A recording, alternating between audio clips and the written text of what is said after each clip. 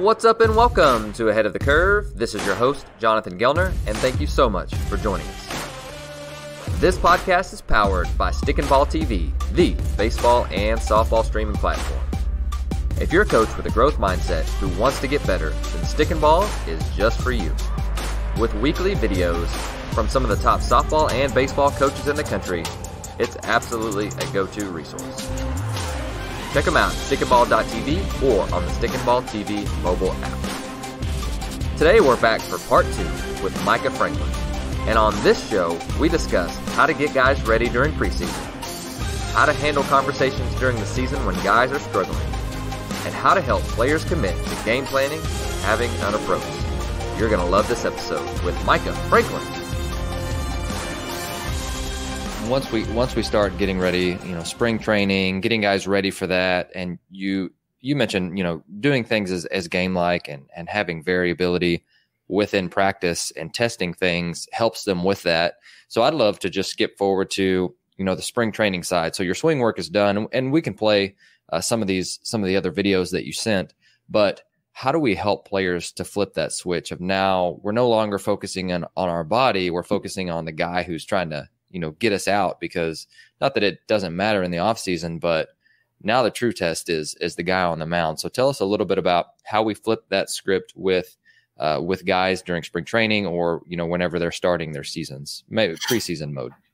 Yeah, I would say in spring training, it's a little delicate because all of a sudden it's game modes, and no matter how many swings you took in the off season, all of a sudden now there's another pitcher on the mound and you're in spring and everything you worked on. Is it working? Is it not working? A lot of times we have players that come to us and from wherever they were working in the off season, and all of a sudden everything they worked on is not working. That's a tough. So we have that situation where we got to get the player back on track. And we need to slow it back down before he can speed up. And then we have players who are ready to go. And those guys are, they worked on the right things in the offseason. They're efficient. They're to the ball. Let's go, man. We can speed up with those guys. We can get them in game mode. We can challenge them. I love the Giants saying, hey, practice dirty, play clean. Love it. I'm a big believer of that.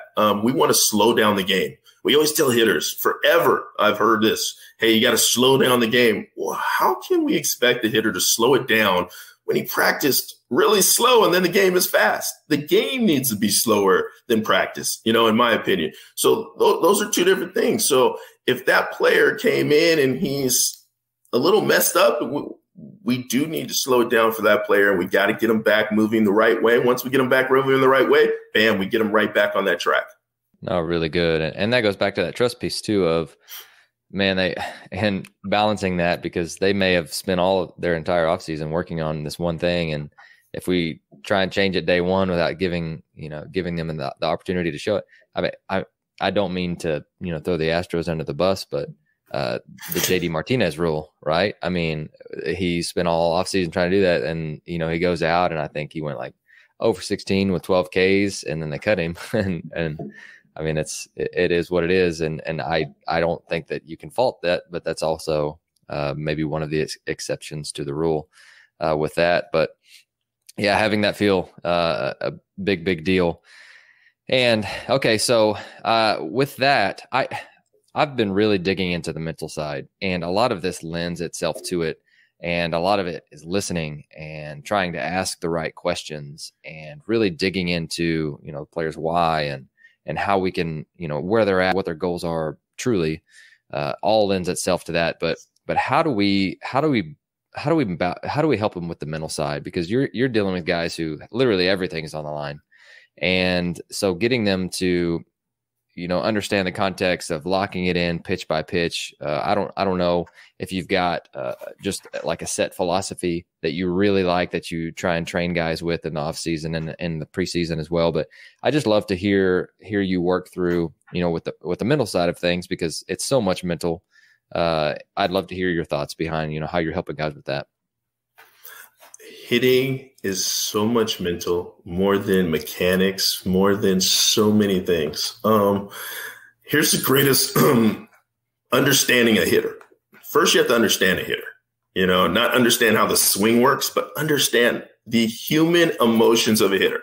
Ask any hitter, would they rather have 3 line drive outs right at somebody or 3 broken bat hits? I ask this question all the time. People who they understand the importance of line drive hits. And when they put an algorithm together and when we talk about exit velocity and all this other stuff, it leads to, yes, we get that. But when I ask that question to players, every player takes the 3 broken bat hits. And that is one of the most important things we have to remember when we're talking about hitting and the mental part of hitting. You get in the box and that pitcher's, they're nasty.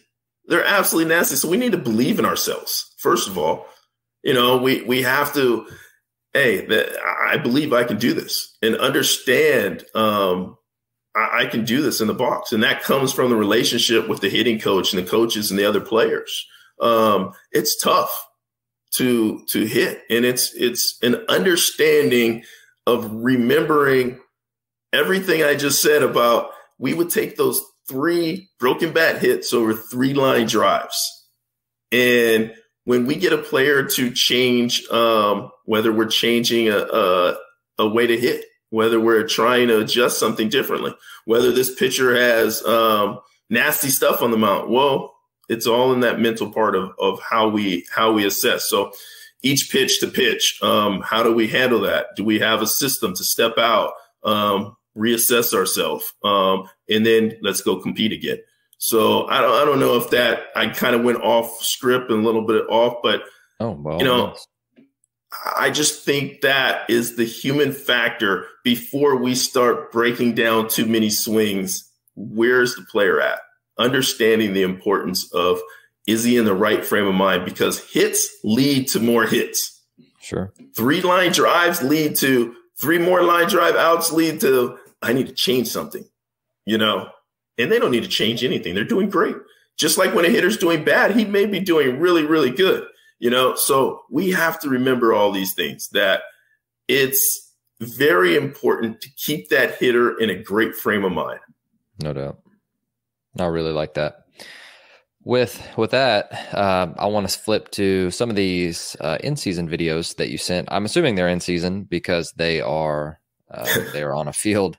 And so, you may have access to a field, but I think this would lend it more towards that side of training. So if you'll give me just a second here to share the PowerPoint again, we'll go with this top left video, or this video on the left here that's a little bit squeezed down, but you're on your knees and you're throwing balls overhanded. So explain what this drill is. So I don't have the video right now, but I'm guessing this is Blaze Alexander. I'm guessing there's a screen. It's there we go. So there's Blaze. So we have a screen. Blaze was over rotating a little bit, and then we talked about rolling over, right? Now we gave him the opportunity to hit the ball up the middle the other way, no problem, free. And then we said, hey, I need you to hit line drives right over the screen, not pop-ups, fly balls, but line drive right over that screen. Now we coned it off. So we have 15, 20, 25. We know exactly where we're at. So we worked our way back there to around 25 on my knees, and I'm throwing the ball about 95. And he's just, as you can see, it's calm. It's controlled. His body's moving. Look, I was talking about being in the red zone. I don't need to be in with footballs on, and they have the red zone channel. They flip to the game because, hey, once they're in the red zone, you can score. Same thing with hitting. If your swing's in the red zone, hey, you can have success. You don't need to be on the 1 yard line, be perfect. And this is kind of the drill we're doing right here. He's controlling himself. He's not overswinging. He's hitting line drives. Hit a couple of those balls out that day. Just with that nice, easy, compact, efficient path. Cool. And what about this one on the right here? Oh, yeah, these are always fun right here. Right here. We do 2 different ways with this. So we'll have a rounds where we're like, hey, 3 fastball, 2 curveballs, 1 fastball, 2 fastballs, 2 sliders, or whatever we're doing. But here we call it you, me. And we can do a lot of different things with you and me. The hitter doesn't know what's going to come, whether it's going to be the curveball, the slider, or whatever we're working on that day, or the fastball from the pitcher. We always focus on the fastball unless there's a round we say, hey, we got a 2-0 count, and this guy likes to get back in the count with hanging curves. All right. So that group, and we group players together in batting practice, the big power guys versus the line drive guys, slap guys. We do our best at grouping those guys. So a lot of times I like the you-me. I like bases loaded, 1 out, 9th inning. Bases loaded, 1 out. And the reason I like that is because we need to put the ball in play. Put the ball in play. We got a chance to score a run. You take strike 3, we're out of the game. He has no idea if it's going to be the fastball or the curve. So he has to be ready for the fastball, but still keep his hands back, be efficient, have balance enough to still be able to put the curveball in play. I really like that drill. So for the audio listeners, again, you can find these videos on stickandball.tv on the Ahead of the Curve channel, but you're throwing BP and you've got a guy that's behind you that's right in your release window that's I think it's a junior hack attack that's throwing sliders. Yeah. And so you're trying to time it up and it's either one or the other. So you're talking about before you throw it, it'll be you or me, but you're simulating the motion and it's either coming out of your hand or coming out of the machine in the same window with you throwing a fastball and the machine throwing a curveball. That's really good. Yeah, I know. It's one of my favorite. When the hitters first do it, they're like, no way. And then they start doing it. They start hammering balls. They're like, man, I can do this. Okay. No, and you said you use this for a 2-strike drill quite a bit? Love it for 2-strike drill. But you can also use it for, hey, 2-0, we're sitting fastball. No matter what, never miss the fastball. If you end up taking the curveball, it's fine. Or we may do it where, hey, there's a guy that loves to get back in the count, throwing hanging curveballs. So, okay, we're sitting hanging curveballs. So let the fastball go. Sit the hanging curveball every time. Cool. So you're developing an approach within the drill sets. Yes. Really good. I can't wait to dig into that with you. I've got one more video here for you. And this one, you've got, I think, two machine drill here. I'll play it. Go ahead. Once again, we got these sequences. And I'm going to tell you, for especially low A ball players, rookie ball players, and those guys, they know what's coming. This is no secret here. We say, okay, we got a high spin rate, coming fastball. The next pitch is going to be a curveball. So we just alternate fastball, curveball, fastball. And let me tell you, when they have to go from one to the other, it's tough. For it all of a sudden high spin rate. Oh, curveball, they got to stay back. They get it, but it's something with pitch recognition, timing, all of that, adjustability, all of it comes into play, even though they know the pitch is coming. It's not a secret. They know what's coming. So with that, do you have to fight a lot with them being in between on both? Yes, that's exactly what happens. Once they get the slow curveball, they're late on the fastball. Once they get the fastball, they're struggling with either late or early because they're trying to sit back on the curveball early. And instead of saying, hey, I'm always going to be ready for the fastest pitch and right out. That's when that forward move comes right out. And, we, like you said, if we just put their legs spread out, put a board in between them, they'd hit both pitches with no problem. Yeah, no doubt. So let me ask you this one. So if you were if I was the one that was struggling with these being in between on timing issues, how would you coach me through that? And I think most coaches would be able to say, hey, you're in between or whatever. Do you have any checkpoints or just different things that you like to say to really get them to understand what you're seeing with how they're feeling? That's a really, really good question. It's a hard question. I apologize. It is. No, it's a great question because it came up every day this year, especially when players would first come up at the beginning of the season or players first come up. And it's the first time they've had curveballs for strikes at fastballs, 95, 96 miles an hour with good spin.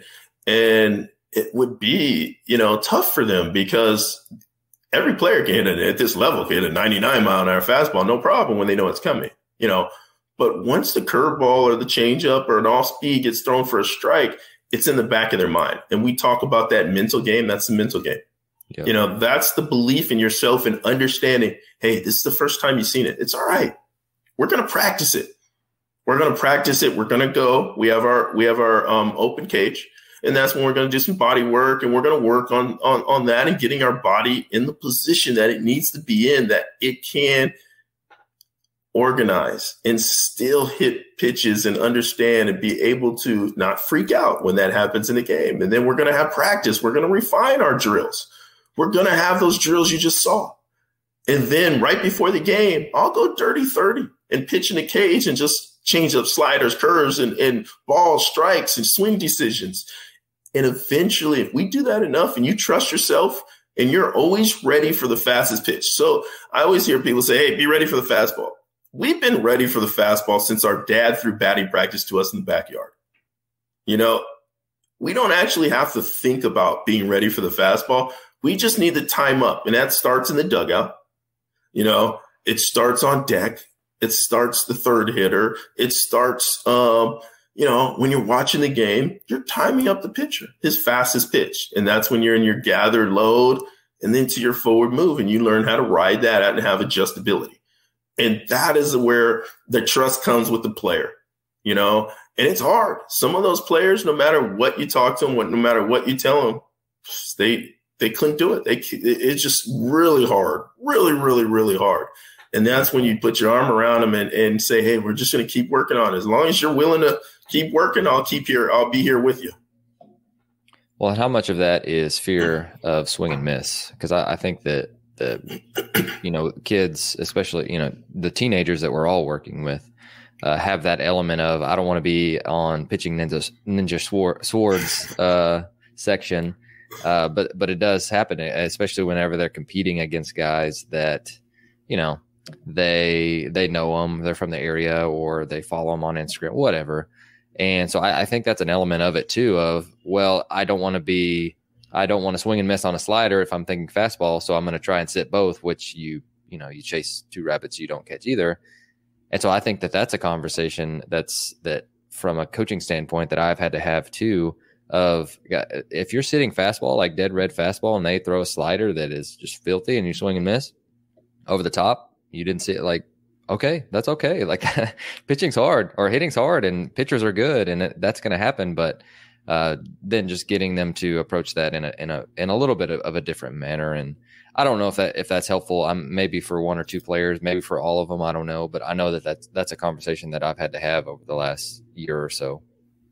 No, without a doubt. The player needs to understand, hey, if you get fooled on a slider, that's okay. You haven't seen it. You haven't seen enough of them yet, you know, at this level. It's just fine. But let's not miss the fastball when it comes. You know, let's hit the right fastball when it comes. And eventually we'll practice enough that you'll start seeing that slider. And if we're in a hit-to-take mode, like you just said, hey, I believe we control the zone with the hit-to-take mode, you know, and that's how we do damage. Control the zone, hit to take to do damage, you know. So if you're questioning yourself, it's going to be tough. You lose that little split millisecond, and guess what? We foul back that fastball now that we should have hit in play. That leads to us now chasing off speed or chasing fastballs up or whatever it does. It's usually the pitches we missed that we should have hit is the reason we got out. Yep. There's no doubt about it. So how do you help players? Because you're in high A, you have teenagers, and so and even with guys, you know, in double A or triple A or whatever, they may have relied on their ability without having to game plan, having an approach, and digging into that side of things. So I guess let's start with approach. How do you help a player to understand just how to have a good approach? We talk about that all the time, and I know it's cliche, but have an approach. It all is dependent on, you know, what the player's good at, what the pitcher's throwing, what the situation is, and all of these different things. But how do we help them along with that process of, you know, self-discovery of what a good approach for them is?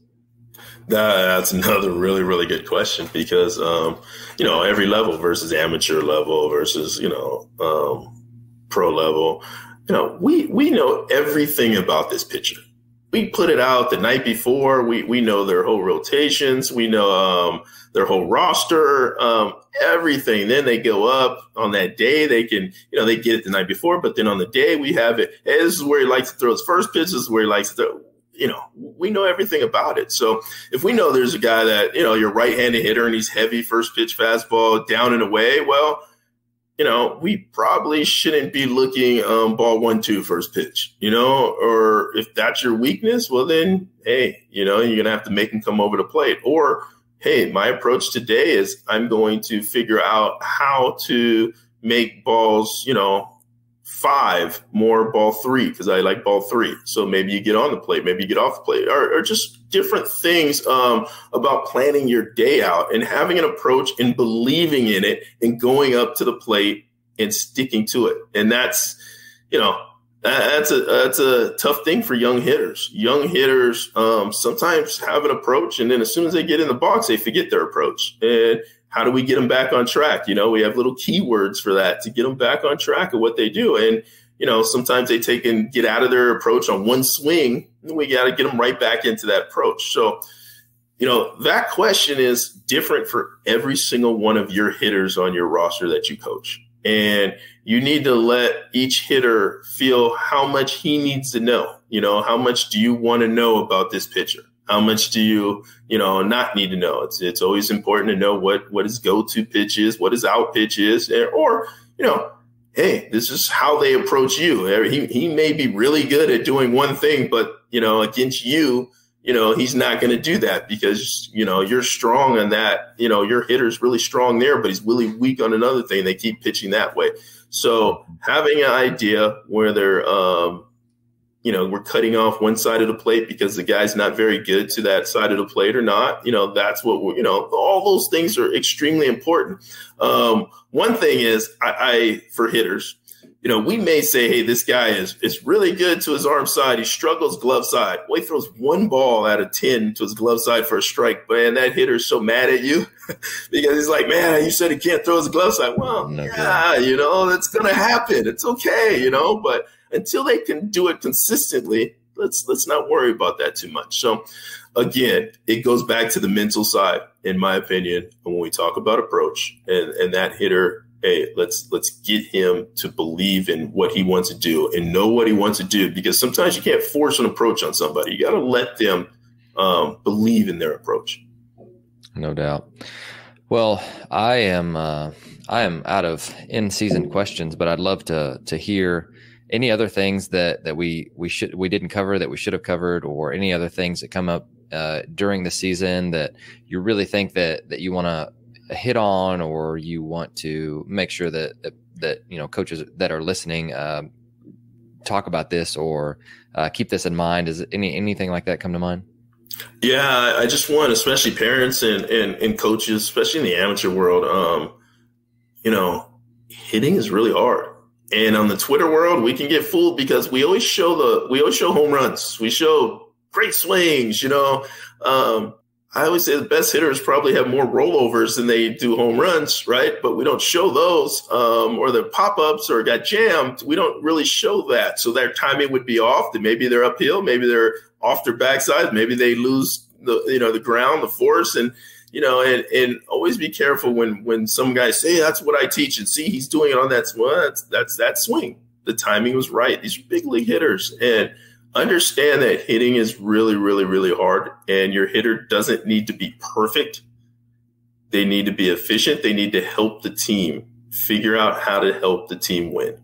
At the end of the game, do we score more runs than the other team? Not did we have the best swing today?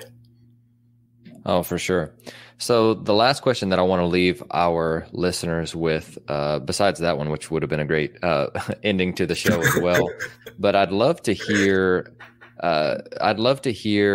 just I'm going to call this the legacy question. It's kind of corny, but if you had to leave our coaches, there's young coaches that are listening, and there's one thing, either advice that you would give them, or a book to go read, or just different things in general. If you had one thing to tell one listener who's listening right now that you could leave a legacy telling them this, what would that be? Well, in the book, I really enjoyed Old School, New School. And I just think that, there was Hall of Famers when coaches didn't know all they know today. And we have to remember that the game is the final proof of that player. not slow motion camera, and we make him perfect in the cage, and then he goes in the game, and now that perfect swing's dragging. It's not efficient. Maybe he's got to over-exaggerate in the cage, but it's not perfect. So someone might say, oh, he's doing this wrong, but that's what helps him in the game. So the game is the decision maker. So always remember that we have to perform in the game. That kid has to be mentally ready, physically ready, prepared, and confident. Keep him confident. Keep his mental right, because he's got to perform something that's really hard, hitting a baseball in today's day. Thank you for listening to Ahead of the Curve. If you enjoyed the show, please consider leaving us a rating or review wherever you are listening. I also wanted to remind you that you can find the video portion at the AOTC channel on stickandball.tv. Have a great week.